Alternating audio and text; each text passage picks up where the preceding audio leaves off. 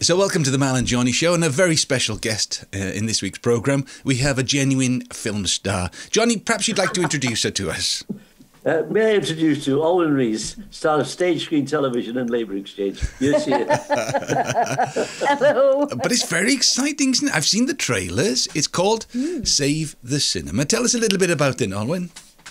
Well, it's based in the Lyric Theatre in Carmarthen.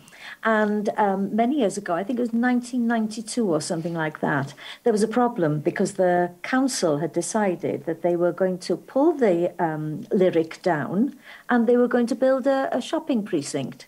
Now then, this particular lady called Liz Evans, she used to have children performing at the Lyric. She did an awful lot for the youngsters of the town. And when she heard this, she decided that she was going to oppose the whole thing, obviously.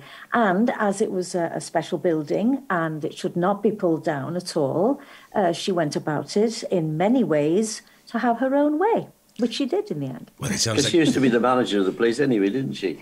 Yes. So I did pantos there with Stan, and she was the manager. Yeah, that was afterwards, you see. And the son is Wyn Evans. Wyn Evans. See, I was going to say, this is all very far-fetched, isn't it? But it's all a really true story.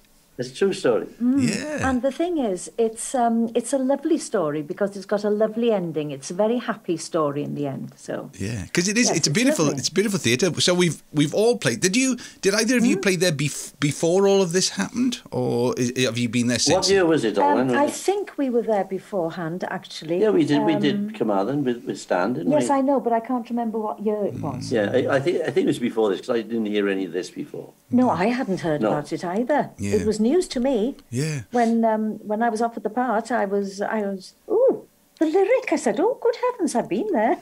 There are so many great stories around, and on those great venues, so many of them have been pulled down. But luckily, there are occasionally we've seen sense and we've kept them safe and sound. Like I'm thinking Ammanford Miners, Blackwood Miners Institute. I suppose there was a temptation with a lot of these to pull them down and build something new. I remember doing modern. I remember going to the Oakdale Miners Institute to do a wedding. Have you ever played in Oakdale, either of you? I think I have. The name's familiar. Yeah. I think I must have played every venue. So we went there. All the boys, we all went there to play the Oakdale. Obviously, the first place you go is Oakdale, isn't it? Yeah. Well, we got there. They'd pulled it down. They'd taken it to St Fagans. We were half an hour late for the gig. But at least it was somewhere then. It was somewhere. It was somewhere. Okay, so how do you get a gig in a film? How do you get the part? Do you have an agent? Are you looking out for auditions? How did it happen? Well, usually, yes. Obviously, you've got an agent because you have to have an agent these days. When I started, I didn't have an agent at all, and I just knew people or people who heard of me or saw me, and then they would offer me a part. But what happened was my agent phoned me up, and she said that they were actually going to do this film. Oh, thank you, John. Oh, that's lovely. No, you're going out the shop. There's always an ulterior motive.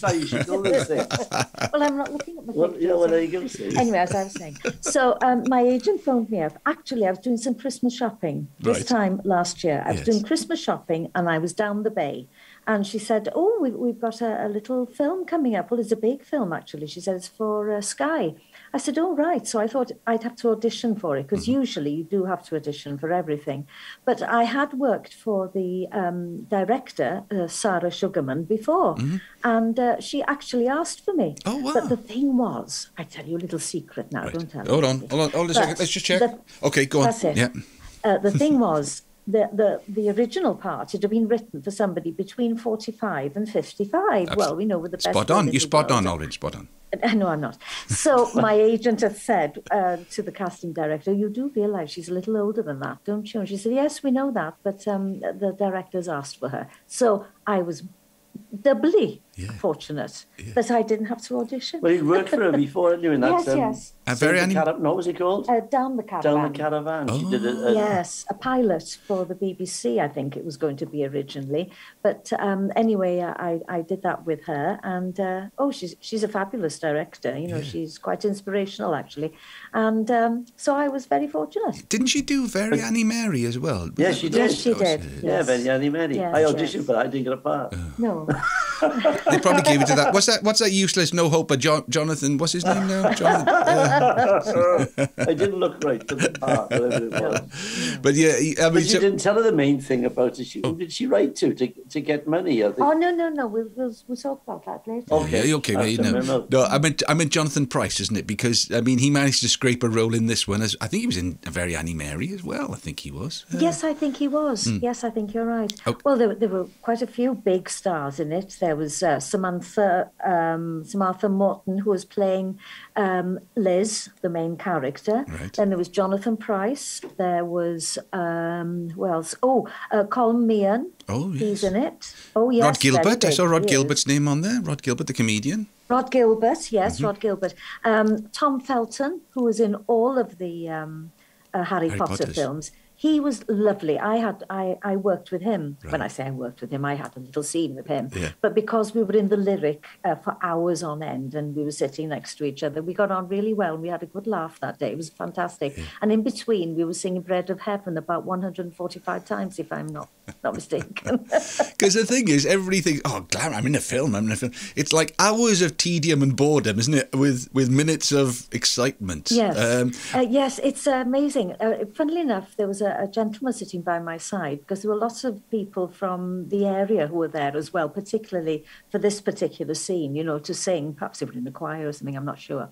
And this man suddenly said to me, is it always like this? He said, do you do lots of these? I said, well, not lots of films, actually. I said, but, I'm used to waiting. I was in Milkwood with Richard Burton and Liz Taylor, but I don't like to talk about it. So he said, but the thing is, he said, why do we have to do it so many times? So I said to him, look, have a look around. I said, look how many cameras you've got. I said, look how many people are here. They want to get as many people in the shots as possible. I said, so you've got to wait your turn until they come to you. Oh, yeah, but most people who've never done film, they don't realise that it's done on one camera. Yes. So you get the master shot, then you have to change the track and they got to shoot you from that angle, then they got to go the other way and shoot the other. Yeah, so it takes a long time. It does take a long time, but particularly with this one, because they had so many aerial views as well. Right. They had a camera on the stage, and then they were coming from all over the flipping place. It was fantastic the way they worked it actually. Yeah. So you get the call, you get the part. Yes. Then you get the script. Are you allowed to? Yes, I finally got the script. That came a bit later, actually. I'd had what I was supposed to do, and then I had the whole script afterwards. And then you're called then for your wardrobe fitting and for your makeup fitting. And then you have to go a couple of times and they put this forward and say, well, do you think she looks fine in this outfit? Or, is her hair all right? They used to do my hair every day at perm-fied. Very, very small. And, of course, the thing is, Liz was a hairdresser. And this is part of the story. Right. Because what she did at the time, because they said we're going to close the Lyric now because don't trust this woman, we don't trust what she's going to do, said the counsellors, you see. Yeah. So she was ahead of them, and what she did, she took her equipment to the theatre and locked herself in. Oh my gosh! Yes, sounds like Dorothy Squires. Yes, and then she would allow her customers to come in via the stage door. What a haircut? Yes, or whatever. So, of course, I'm one of the people who used to go and have my hair done regularly and also used to help. I used to like the theatre, so I used to help in the theatre. I haven't got a big part at all, but I'm here, there and everywhere once we're in the theatre because I'm either hoovering or I'm having a little tipple or, I'm doing all sorts of things. Just like being at home, Johnny, just like being at home. Hoovering our tipples. Yes, and then I have my hair in rollers, and so she does my hair for me, that sort of thing. Yeah. So she had her customers coming to the Lyric. And so the councillors didn't know what the heck they were going to do. They got the police there, but the police said, "Oh, well, we can't do anything about this." Well, she was tough, Liz. Yeah. She was. Oh, I mean, Stan used to have murders with her because and I don't blame her either. Yes, her two sons ended up as singers. Yes. And both of them used to work backstage. You know, Wyn, who's now like Go Compare, and his brother, they used to work backstage as stagehands when they were in college and stuff. Yeah. And of course, his brother, he worked with the opera company in Cardiff. Yes, the Welsh National Opera. Yes, and they actually do appear in the film. Because I was looking through the cast list. They play themselves, but they've also got kids playing them as well. Yes, they have. Oh, and they were lovely children, I must say. They were ever so good. I met a few of them. Yes, they were really nice. But, you know, it was really nice to see so many Welsh actors being used as well. You know, people like James Thomas, Owen Teale, Rebecca Harris, Gillian Elisa, Rod Gilbert, as you said, and Kevin Allen was there. Owain Yeoman, who also is he's in LA as well. I think he was playing Liz's husband, David, I think, if I'm not mistaken. I think Sarah Sugarman lives in LA, doesn't she? Yes, I think she does. Yeah. Yes. Yeah. But she's Welsh born. Yes, she's Welsh, yes. Yeah. So it was a difficult time, wasn't it? You know, so it was, we were in a massive COVID restriction then as well. Yeah. It must have been a nightmare. How did it work for you? Well, for me, it was no problem at all. I mean, for the way the organisation of it all, I don't know how they did it. We were in Carmarthen and we were in a specific place, not far from the river. Mm-hmm. And if you remember, the river came over as well, but didn't hit the plot where we were. So they were lucky about that. But what they used to do was every time you went to the base, you had to have a test. Right. So I'd arrive in the morning, I was taken, all masked up. Of course, when you're masked up all the time, except when you were allowed to take it off for the actual take, which was very difficult, particularly for people who had an awful lot to say. Do you know what I mean? Yes. But for me, it wasn't that hard. But if I was there more than once a week, then I just have one test. I'd have a PCR, shall we say, when I arrived. Right. But then in a few days, if I was called again, I'd have a lateral test. So you were tested all the time. Yeah. And you couldn't eat together. You know, this is part of the lovely thing, isn't it? It's a sort of family affair that you all have lovely meals together. You couldn't do that at all. You all had your little caravan, and there'd be a knock on the door and somebody say, what would you like for lunch today? Do you fancy so-and-so or such and such or such and such? I said, I'll have so-and-so, please. Oh, lovely, I'll be back now. Did you have a chair with your name on the back? No, not yet. No. There's still time. Obviously, you know, it's difficult to get to Carmarthen, really, isn't it? You know, because the train goes to Swansea. Then. Yes. So you must have been hard, catching a bus. So how did you get there? No, not at all, because a lovely limousine would come and fetch me every morning. Mind you, sometimes it was 5 o'clock in the morning. Oh, all right, so there's always a price to pay. Never mind. No, and then other times, obviously, I stayed in Carmarthen, and they put me up.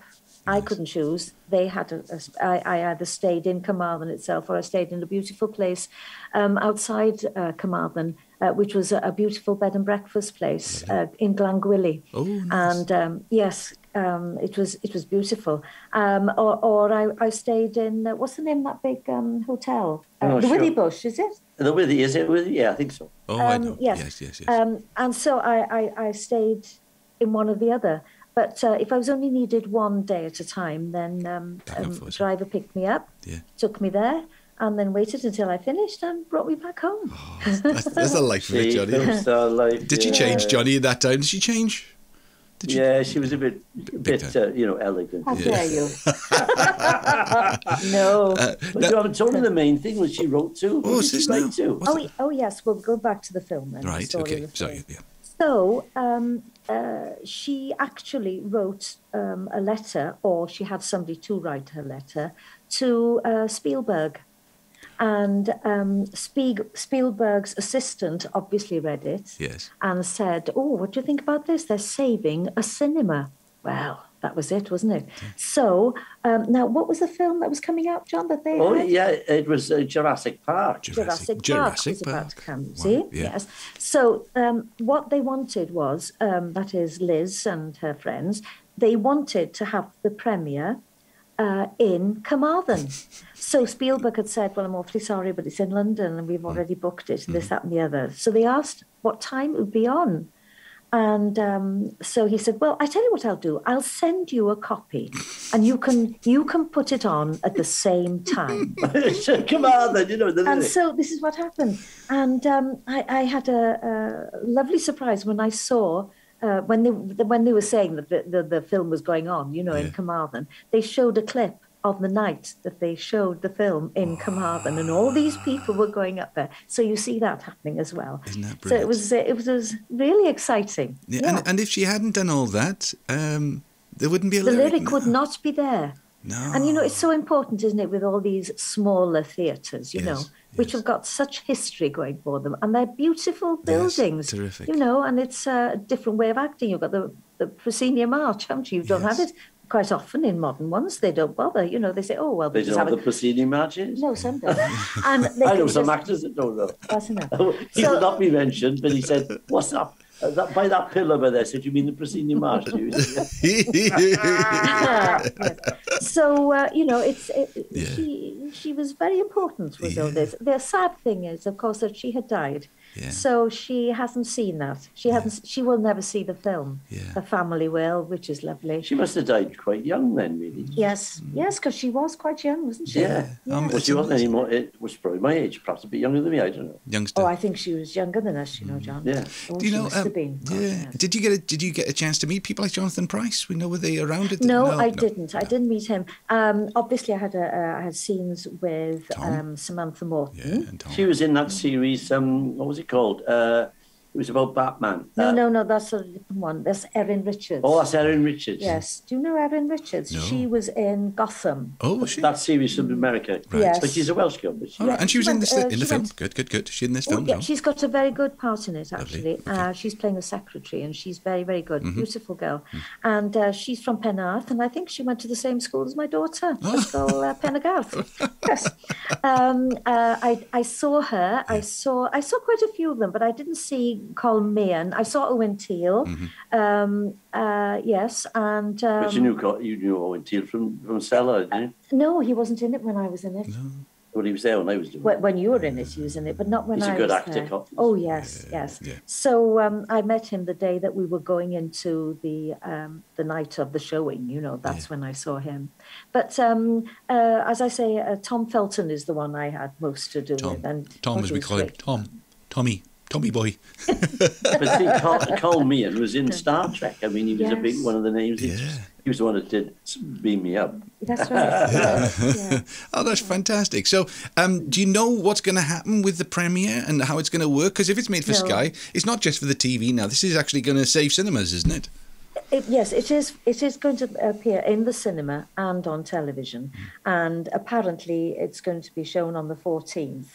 But I don't know anything more than that. 14th of January. No. We'll put the date. So we in the look diary. forward to something, don't we? Yeah. But I think they will have a premiere in Carmarthen, so I expect to be there. Yeah, absolutely. I hope they're watching now. But I hope. And I hope when you go up the red carpet, I should be. Oh, why not? You've got a tidy suit. You're bound to have a tidy suit. Tap dancer up here.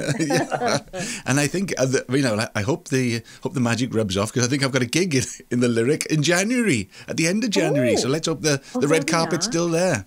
And well, and that's brilliant. Well, what a great story. And lovely to do. Yeah, and nice to see. Lovely to see Welsh people on stage with a Welsh story with an international appeal, and isn't it? That's what we're all striving to do, isn't it? And actually, it helped Carmarthen during the lockdown because there were so many people staying there. And I think a week before we opened, as it were, we started work on it. I think they'd already done one film, and then they did another one afterwards. I think, what's her name?